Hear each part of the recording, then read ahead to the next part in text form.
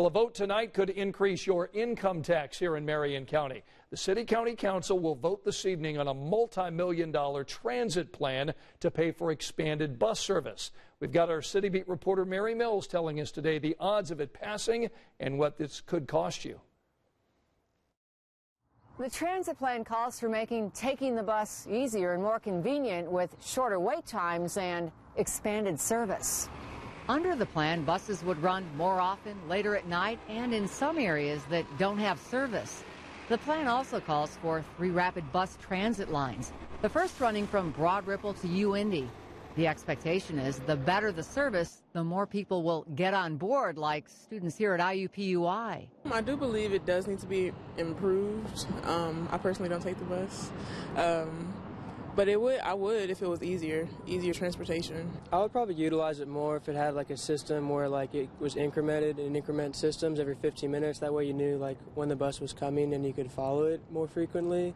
The improvements would be paid for by raising the county income tax. Residents would pay an extra $100 a year for each $40,000 of taxable income. That would give Indigo about $54 million a year. The plan is backed by the Indy Chamber, MIBOR, and other groups who see it as critical to jobs and economic development. But at public hearings like this one, critics have spoken out as well. How will you fund income shortfalls if ridership doesn't reach projected levels? Will that result in a property tax increase?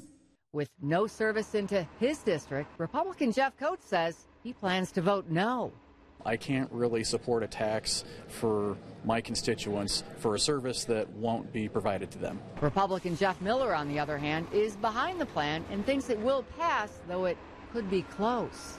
You know, people have talked about, should we wait? Should we think longer about it?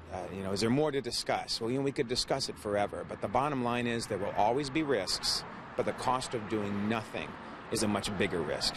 If we do nothing at all, we're basically telling the transit system, sit over in the corner and slow bleed. If the transit plan is approved, that tax hike would take effect in October, and if it fails, it could still come back before the council at a later date. Scott?